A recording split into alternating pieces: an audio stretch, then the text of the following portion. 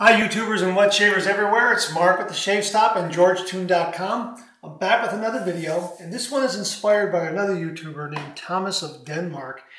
He was showing how he put together a makeshift scuttle, and that kind of inspired me to kind of look around my house and see what I had. Now you might recall this bowl here, this little shaving bowl. I picked this up for, I think it was $1 at a Goodwill store, a thrift store like that. It's an Avon bowl. You see the bottom of that Avon. And it's got some raised areas in it. Helps make a lather. Does a nice job. And I found this. This is one of those soup mugs, big soup mugs you might have laying around the house. I got a bunch of these. So I just grabbed this one. And here's what I did. Just ran some really, really hot water. That's what I'm going to do right now. And get that going.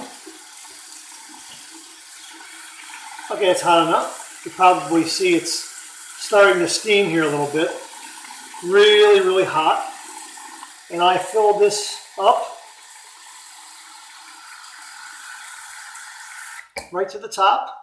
And this guy here, I just drop right on top and let it overflow into the sink. And there I have my makeshift scuttle. How about that?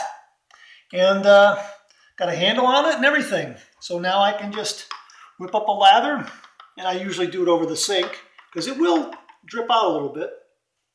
But it works great. It really works well, and I'm really happy with it. I mean, it's exactly like a scuttle you would buy without the spout and without keeping this little dish here in place.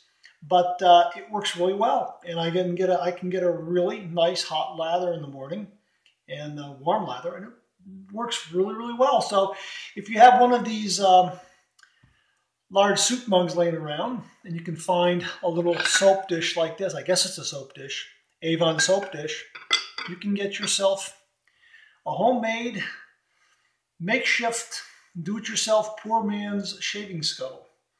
And I just want to pass that on to you because I've been using it, and it's great. And saving myself $40 or $50 right now in investing in a real scuttle. I'll let somebody get one of those for me for Christmas. Hopefully they'll see this. All right, that's it. Hope you enjoyed that.